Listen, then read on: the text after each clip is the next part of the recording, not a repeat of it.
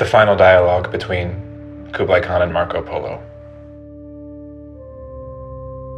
The Great Khan's atlas contains also the maps of the promised lands, visited in thought, but not yet discovered or founded.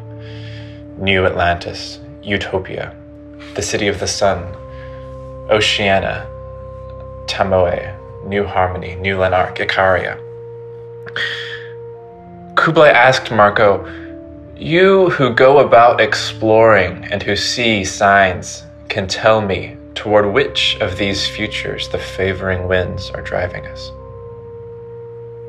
Polo responds, "For these ports, I could not draw a route on the map or set a date for the landing. At times, all I need is a brief glimpse, an opening in the midst of an incongruous landscape, a glint of lights in the fog. The dialogue of two passers-by meeting in the crowd, and I think that setting out from there, I will put together piece by piece the perfect city, made of fragments mixed with the rest, of instants separated by intervals, of signals one sends out not knowing who receives them.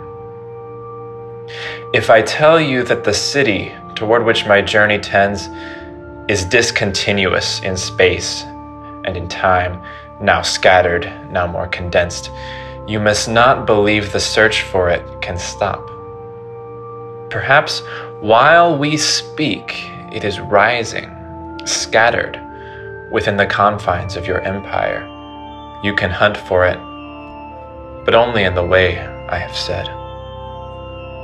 Already the Great Khan was leafing through his atlas over the maps of the cities that menace in nightmares and maledictions. Enoch, Babylon, Yahland, Buchua, Brave New World.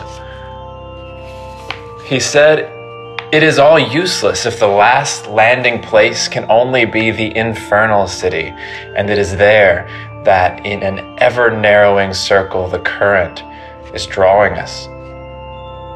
And Polo responded, "The inferno of the living is not something that will be. If there is one, it is what is already here, the inferno where we live every day that we form by being together. There are two ways to escape suffering it. The first is easy for many. Accept the inferno and become such a part of it that you can no longer see it. The second is risky and demands constant vigilance and apprehension. Seek and learn to recognize who and what in the midst of the inferno are not inferno. Then make them endure.